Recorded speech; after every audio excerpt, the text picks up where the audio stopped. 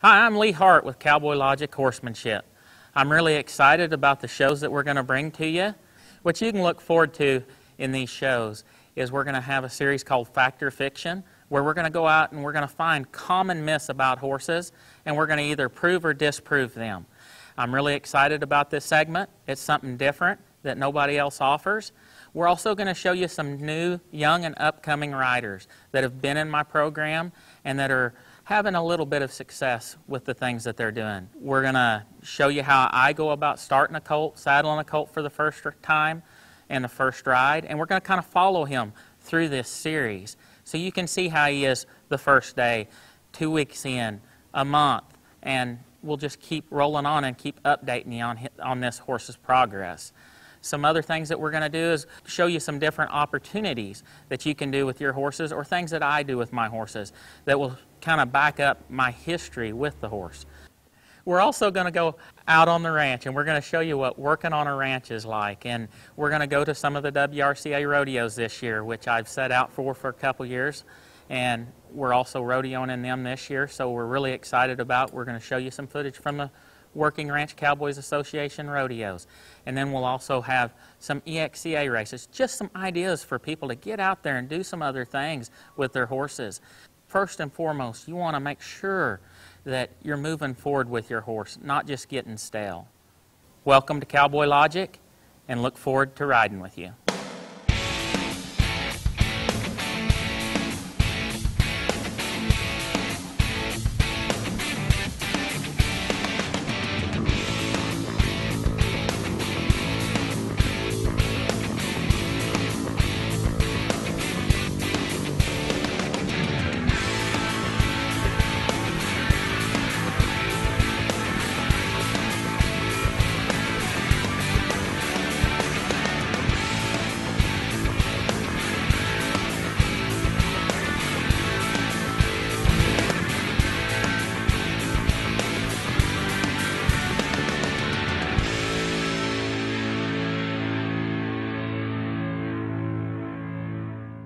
You don't have to be a farmer or rancher to become a Kansas Farm Bureau member. Anyone can join. As a member, you'll get discounts on things like hotels and entertainment, health and wellness services, cell phone plans, and more. You'll also strengthen the lives of your fellow Kansans and help build strong, prosperous communities through agriculture advocacy and education. Join us today. Visit kfb.org/join to learn more. Fort Wallace was the fightingest fort in the West. Fossils, Indians, soldiers, scouts, wagons, trails, pioneers, stories. Discover the story of Fort Wallace and the people who served here, the people who fought here, the people who settled here. Wallace County, where the past is present.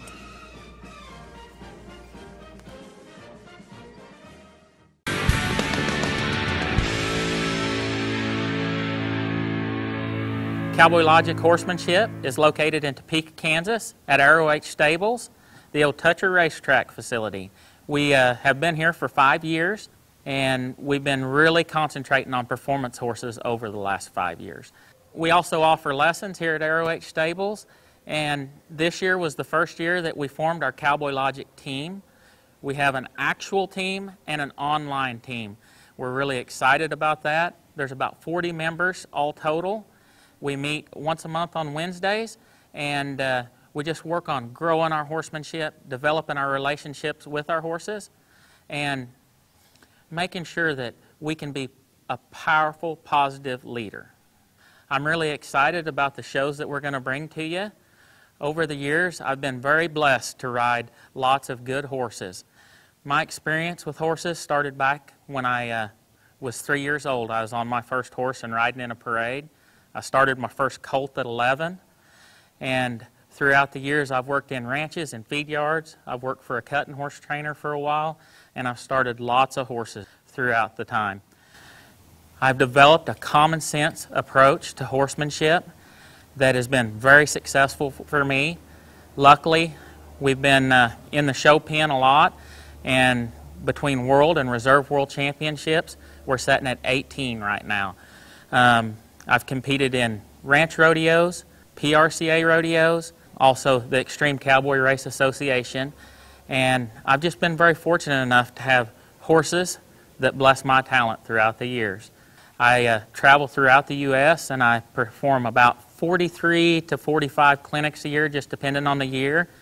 A lot of those are over just general horsemanship and how to get your horses confident over obstacles.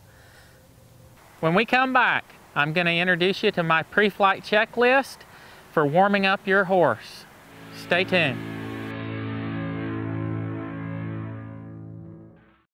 KFRM is one of the largest farm radio stations in the nation, dedicated to informing and entertaining rural listeners from northern Oklahoma to southwestern Nebraska. You can catch KFRM in many ways, of course, 550 on the AM dial, streaming at kfrm.com, or on your smartphone by going to the TuneIn Radio app, or on Ag AM in Kansas. Howdy folks, it's time to saddle up for a brand new television series called Cowboy Up, a celebration of the American cowboy. Our show will feature the very finest in Western musicians and cowboy poets for your enjoyment. We'll explore Western music, meet these performers up close and personal, and enjoy their performance of music and rhyme. This is Cowboy Poet Laureate Ron Wilson inviting you to join me as we cowboy up. Happy trails. Welcome to the Jerry Thomas Gallery and Collection, where we showcase my renowned frontier military and Native American artifacts.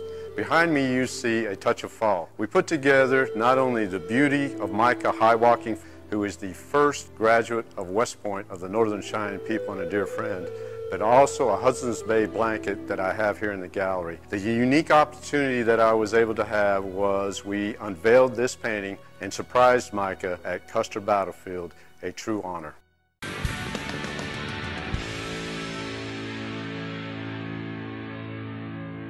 In this segment, we're going to talk about warming up your horse. I'm going to give you a pre-flight checklist just to run through and make sure that your horse is with you.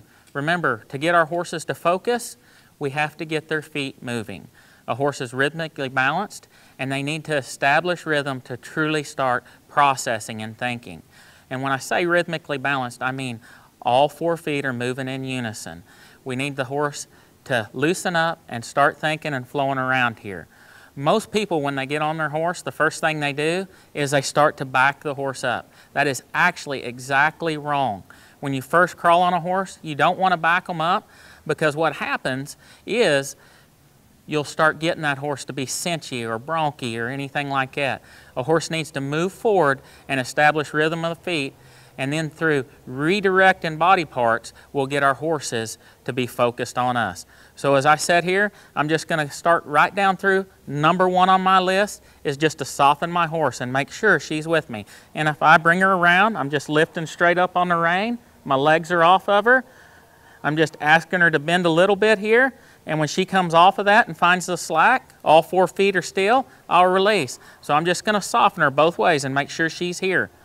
If she had left me, I'd stay there until I got it. But she kind of says, all right. And I want to just be able to bend her around. I don't want her nose all the way to my leg. I just want to make sure that when I pull on that bridle that everything's all right.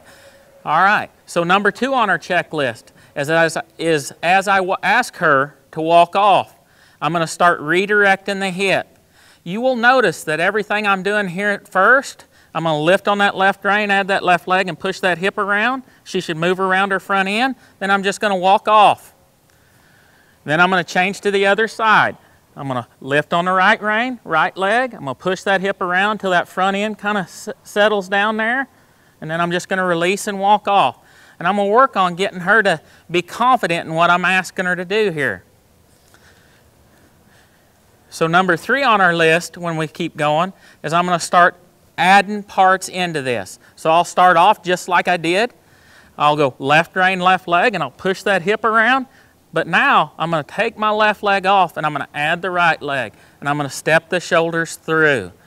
And I'll do this from the greenest of horse, like a first or second ride horse, all the way to my very most finished horses. Now I'm going to go right rein, right leg, push that hip around, disengage the hip. Now right leg off and add the left leg and step the shoulders through. You notice these first exercises, I'm just making sure my horse is with me. I'm making sure that he's soft laterally before I ever ask him to flex vertically.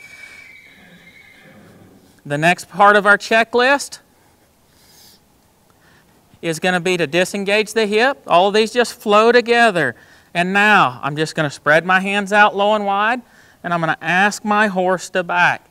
If he kind of hangs right there, I'm just going to kind of move my legs. We have to remember that our horses are rhythmically balanced.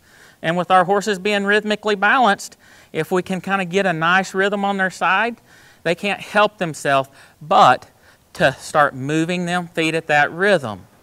The one problem with that is if you start pulling more with your reins. We always have to remember our reins are a guide. So now I'm going to go right rein, right leg. I'm going to push that hip around till it's flowing nice. And then I'm going to spread those hands out low and wide and ask my horse to back. So for me, these exercises, they may take, 5 minutes. They may take 2 minutes. Or they may take 30 minutes. It depends on where our horse is that day. And it doesn't matter where we start with a horse. It only matters where we finish with the horse. That's the most important thing to always remember. They do not start in the same spot every day. It's up to us to help our horses to focus and come to us. It's not their responsibility to focus and come to us. It's up to us to help our horses through their problems. Coming up, don't miss our Fact or Fiction section. This week we're covering green on green. Does it equal black and blue? Should a rider and horse learn together? I will give you my opinion when we return.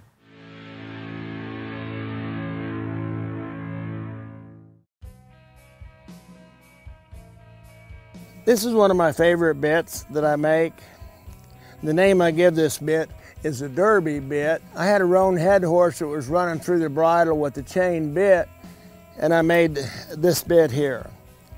It really worked good on that horse. I sent this bit to Donnie McNeese, who breaks in cattle for Jeff Smith and Ike Cox, and I said, ride this bit on a lot of horses, see how you get along with it. They did. He said, Bull, that's really a good bit. Fits a lot of horses. Then I give this bit to my good friend Brent Wright, who I make bits for. And I said, see how this bit will work on a reining horse. I call him up a couple months later. I said, Brent, how you getting along with that bit? And he said, good. He said, you don't need it right this minute, do you? And I said, no. He said, good, because I'm down here in Texas and I just won a big futurity riding that bit. And when Brent got home, he gave me the buckle that he won the futurity with.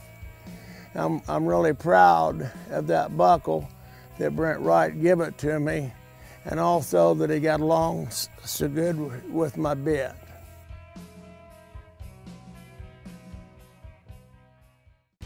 KFRM is one of the largest farm radio stations in the nation, dedicated to informing and entertaining rural listeners from northern Oklahoma to southwestern Nebraska. You can catch KFRM in many ways, of course, 550 on the AM dial, streaming at kfrm.com, or on your smartphone by going to the TuneIn Radio app, or on Ag AM in Kansas on Tuesdays and Facebook every day of the week.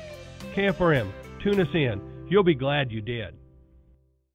Trust and leadership are critical to success at Kansas Regenerative Medicine Center in Manhattan. Just ask Coach Bill Snyder. People of the Regenerative Center do care about others. I've been highly impressed with those people that have that vested interest and try to help people become better. The center really is a wonderful thing here in Manhattan, first of its kind, and we're on the cutting edge of what lies ahead. Find out more about the trusted leader in stem cell therapy at kansasrmc.com. Kansas Regenerative Medicine Center. Your stem cells, your health, your life.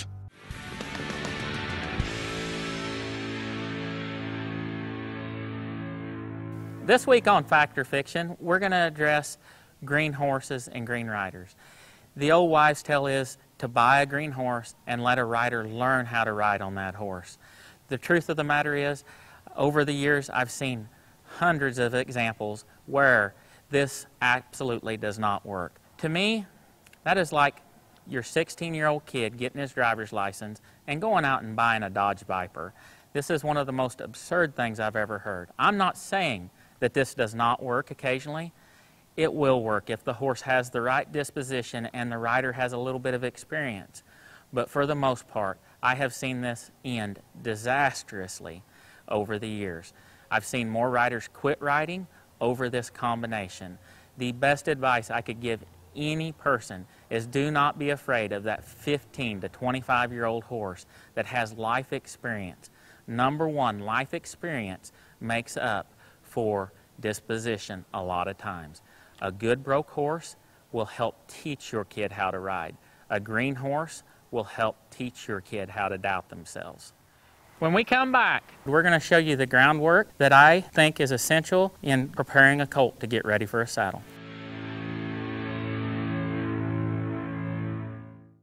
Kansas Farm Bureau, the voice of agriculture, represents grassroots agriculture. The state's largest and most powerful farm organization stands up for its members through leadership development, agriculture education, legal defense, environmental advocacy, farm safety, and risk management. Members also enjoy money-saving benefits. To join our organization today or to learn more, go to www.kfb.org or find us on Facebook and Twitter.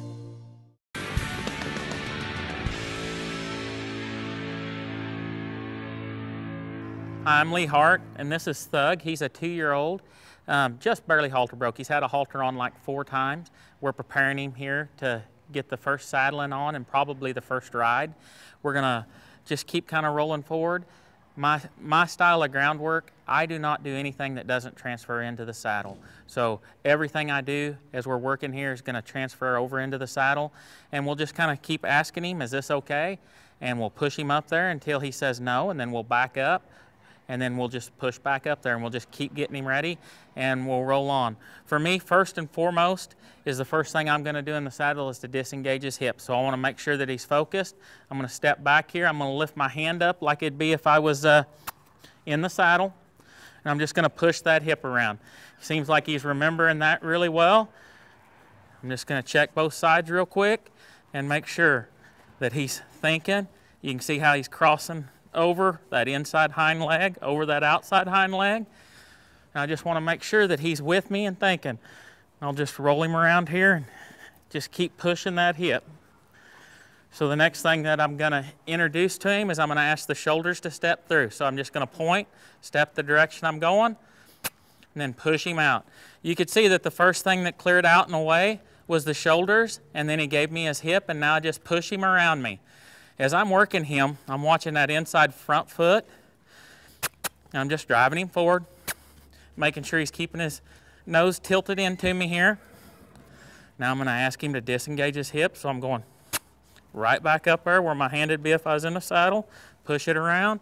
Now I'm going to point, step, send him out the other way. I like to stay in really close at this stage to a horse because I want it to simulate if I was riding him. So in tighter is going to be a little more claustrophobic for him, and I might find some of the holes before I start getting him ready to saddle. So right now, what I'm truly working on is just sensitizing these feet. And what I mean by sensitizing is when I ask them to move, I want them to move at the speed I'm asking and the direction I'm asking. So like here, I'm asking the hip to move away. Now I'm going to point and step, send them shoulders through, and push him around me. This should look like, that's okay. He's going to make mistakes. Just don't be too critical of him and send him back out there. I'm going to point, step, and let him figure it out. I'll help him just a little more. He's just getting stuck, and that's okay. He's green. Like I said, this is the 4th or 5th time he's had a halter on. We'll just work with him. We'll stay slow and easy, and we'll just keep helping him through here. So where this exercise that we're working on right now, the hips and shoulders exercise, is going to come into play. When I first saddle him,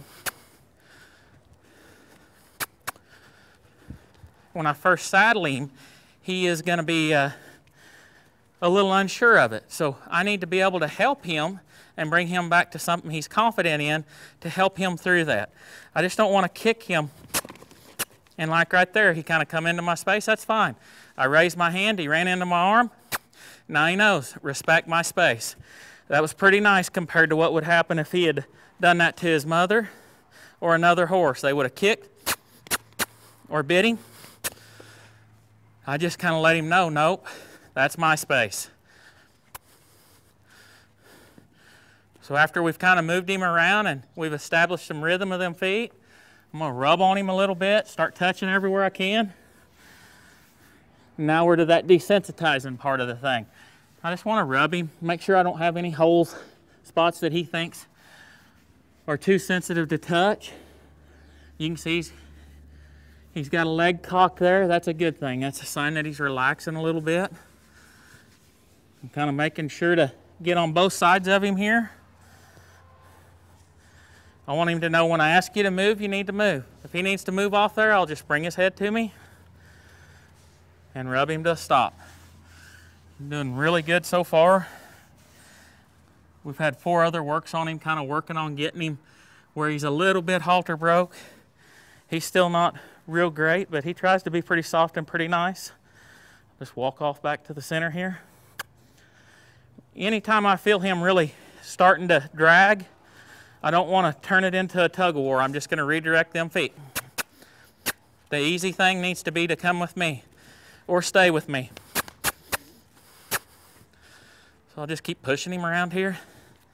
We'll just work on getting those feet freed up. I'll do a little bit of sensitization. That means get those feet moving. He's still a little wanting to hang as we go to the right. I'm just going to stay here till he figures it out. Good. And then we'll come back and we'll desensitize him just a little bit. I like to use a flag. I don't sneak with it. I'm pretty out there in front of his face with everything. I'm not going to sneak around a horse. I'll allow him. If he needs to move here, he can move.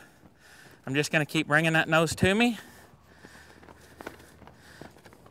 And I'll just keep that pressure there until he comes still, cocks a leg, shows a sign of relaxing. Right there it is. Really, really good. You can see he's still a little bit postured up there with his head and his neck. That's fine. We're going to come back. We'll just kind of move it a little bit. There, he kind of let loose. And then we'll rub him. I think it's really important to be able to touch these horses about anywhere before you start trying to crawl on their back. You don't want to get up on his back and figure out that rubbing his rump is the buck button. So we're just going to keep adding it. He's doing really good. If he needs to move, he can move. I'm not going to discourage it, but I am going to encourage by giving him a release when he stands still and is polite and soft and shows a sign of relaxation. I'll take that pressure away. Like right now, he's kind of just postured up a little bit. He may need to move in it. That's all good.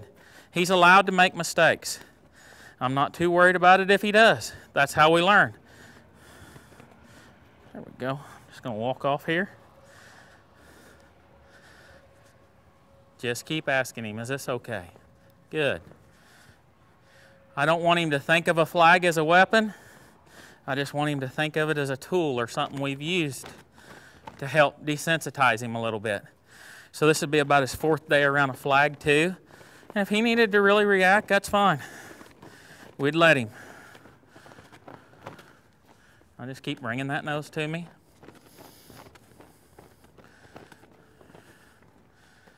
When I get pretty comfortable that he's taking that flag good, I won't stay there and just keep picking on him or torturing him with it. I'll just get rid of it. He seems like he's handling it pretty good. You know, every time I move away from him, I either disengage the hip or I send the shoulders. It's also really important you need to keep your tools picked up. That way you don't end up tripping on them in the round pen. I'm just going to ask him around here. Good. And ask him to come with me. As soon as that rope gets tied, I'm either going to send the front in or redirect the hip. I want him coming with me on a loose rein.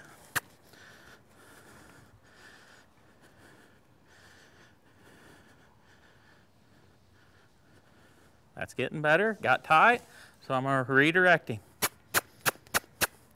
I don't want a bag one to lead. I want the leading. He was kind of getting a little sticky footed, so I had to add a little more energy. That's fine. All right, so we know when I get on him, I need him to be able to soften. I need to be able to flip things around him. So I'm just going to step in here and I'm going to ask him to bend.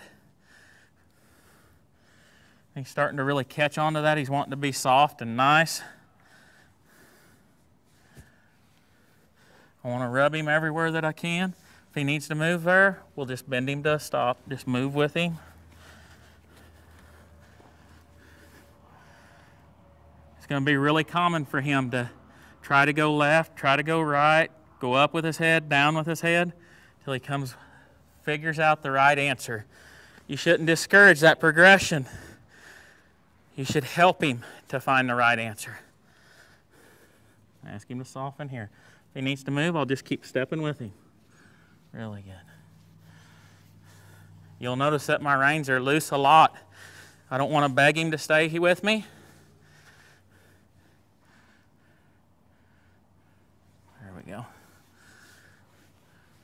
I remember that he learns from a release, so when he does the right thing, I for sure want to give him a big old release and let him know, great job. So he's gotten pretty comfortable with me pitching that lead over the top of him. I'll pitch it around here, see if I can catch it. There we go. I'm going to add a little pressure at the cinch. And what I would do, if he needed to move, I'd push that hip around away from me. So we'll go again here. There we go. Kind of wanted to get sticky, so I'm going to redirect him. Disengage his hip. I don't want him to think that we're going to do one thing and rest, do one thing and rest. I want him to think more like he thinks, and horses are natural dancers, so they do series of things. So as I disengage that hip and I step to him, I want to have some rhythm as I'm doing it. He's taking all that really, really well. Next time, I'll show you how I introduce the saddle and put the first ride on this colt. Thanks for joining us on Cowboy Logic. I'm Lee Hart. If you would like more information, you're welcome to go to my website, leeharttraining.com, or shoot us a message on Facebook. Till next time, go out and grab your horse, and let's give it a good old Cowboy Logic try.